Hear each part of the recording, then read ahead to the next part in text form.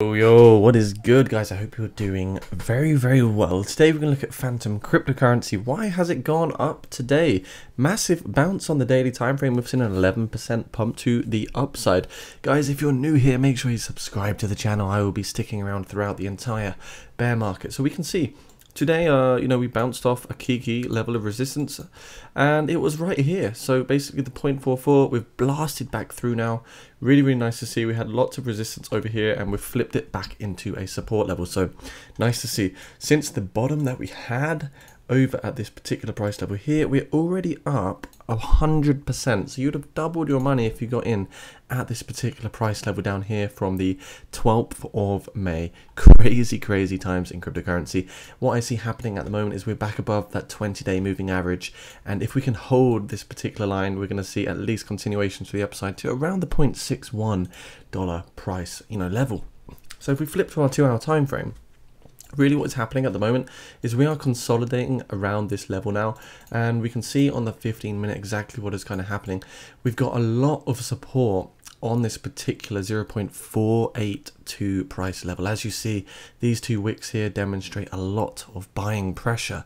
Now this looked like a double bottom reversal pattern. We came all the way up to about 0.52, and we got a bit of a sell-off since. So what I'm seeing now is actually almost like a falling wedge.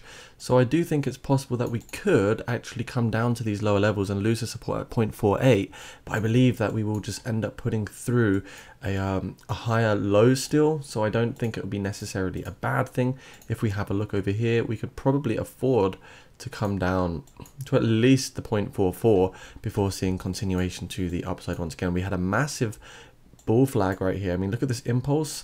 If we measure the impulse so far, we come down to the 0.382 Fibonacci, and that's exactly where that level of support is, right here. So it's really key to identify this support zone right here.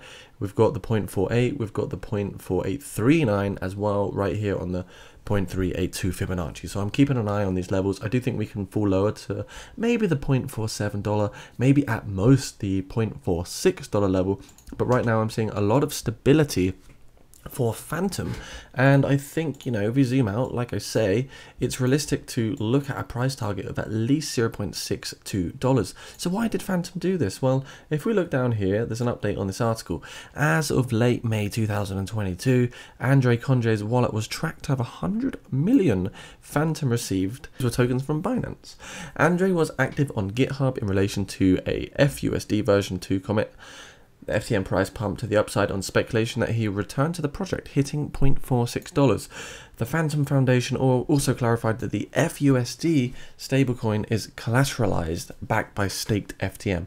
So this is extremely bullish news, guys, for Fantom. I mean, really exciting. It's put a lot of faith and trust back into the community. People aren't now excited again.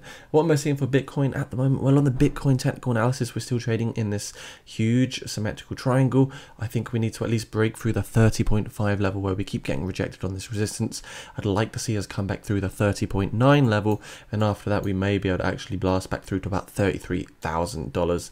But of course, at the moment things are still looking a little bit rocky, because you could still look at this as a giant bear flag, and if we were to lose this bear flag position, you're looking at coming down even lower to about $18,000. I think that's extremely unlikely.